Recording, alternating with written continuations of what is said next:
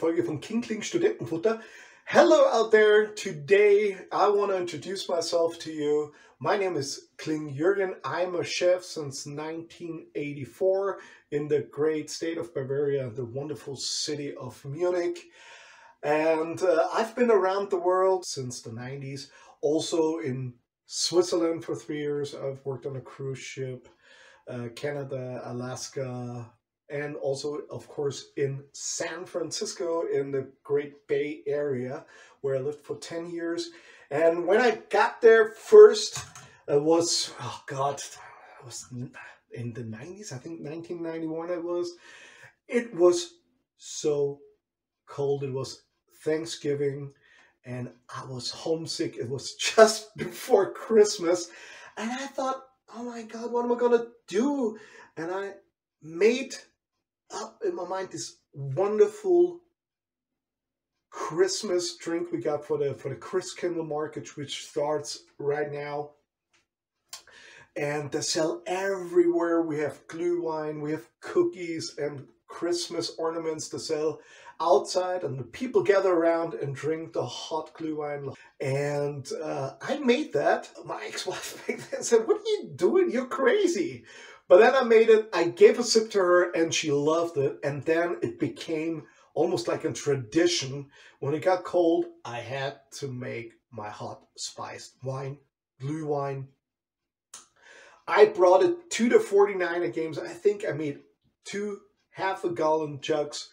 It was gone in the first quarter. I mean, and now I want to bring to you this flair of Bavaria into your home. And if you want to know how to make this wonderful, this hot spiced wine, I'm gonna show you, I would say, beat you up. Oh my God, I can't drink too much of that, otherwise I'm gone. I love it. So, and this is what we need for our glühwein: 3½ ounce of sugar, 1 cinnamon stick, ½ teaspoon of nutmeg, 1 teaspoon of cinnamon. I always put some normal, as a ground cinnamon in there, because it takes a little longer for the taste of the cinnamon stick to get into the wine. That's the reason why I put also a teaspoon of ground cinnamon in there. We have some cloves, about 4, 1 bottle of wine, and 2 oranges. Yeah, because in the orange peel, we can peel it, and in the orange peel, in the orange skin, it's actually the most flavor. Make sure you wash it before. And so, it smells already so good. I love the smell of orange. So we're gonna, in the meantime, you heat up your pot where the glühwein are supposed to be in. And in the hot pot, we're gonna add the sugar.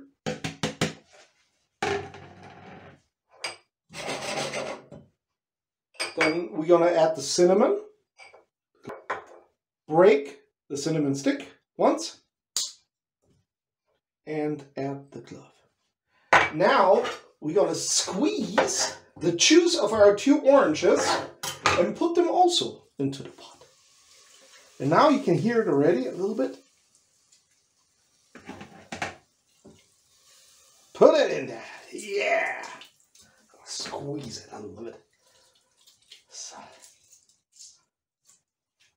And now we're gonna let the whole thing slightly caramelize as a boil, bring it to a boil in the pot. Gonna add the slices, because now we're gonna get the entire flavor of the sugar, the cinnamon, the slices, the orange skin, and the clove. Everything we're gonna get into the sugar when it starts boiling here, and you're just gonna have this extreme wonderful flavor. Oh. And I also have this great story. 5 years ago, my brother and I went down to visit my ex-wife in San Bruno, and it was Thanksgiving. So we were going to get a Christmas tree a little bit earlier because we didn't stay that long, and went down to Half Moon Bay. It was already night, and he had such a beautiful setup. And the lights were all over the Christmas trees. They were standing up. You could go through the rows, check it out. And we also, my brother and I, because it was so cold, we made some Glühwein and brought it with on the road. But don't drink and drive. We had a designated driver. And we gave him some Glühwein. I think his name was Mike. I really don't remember. And he loved it so much that he wanted the recipe, but we didn't have nothing to write on. So my brother wrote it. We had no paper, nothing. So my brother wrote it on the door of his trailer. So if you ever go to Half Moon Bay and buy a Christmas tree and you see a trailer with the Glühwein recipe on, that's ours. But as you can see now, everything is gonna get already a wonderful flavor. We're gonna get a wonderful flavor into the suit here. The reason why we do it, once we add the wine, you can't bring it to a boil anymore. It can simmer, it can cook, it can boil, it can do nothing, because otherwise the alcohol is gone. And this way, we gonna get all the flavor out of the orange peelings, the cinnamon stick, and the other stuff. So now, oh god, this smells so good. Now we're gonna add the wine. I turned already the oven off. I'm gonna turn it off a little bit.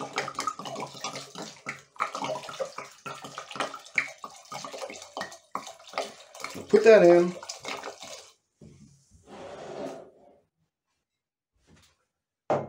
And bring it slightly to a heat. It has to be hot, but like I said, not just below the boiling point, okay? So I always do it really slow. I bring it really slow up to a heat because I want to get the flavor into the wine also. Let's taste the whole thing. Oh god. Oh, that's good. I love it. I love it already. So now our Glühwein has just the right temperature, and you can see it's just, oh, it's just, I love it. So, and now, like I said, that's it. That's all to it. There's really, it's just about done in 8 to 10 minutes, and you got your hot spiced wine. When you put it in a cup, you can either strain it a little bit or leave some slices of oranges in there. I'm gonna taste it now. I'm gonna taste it for you.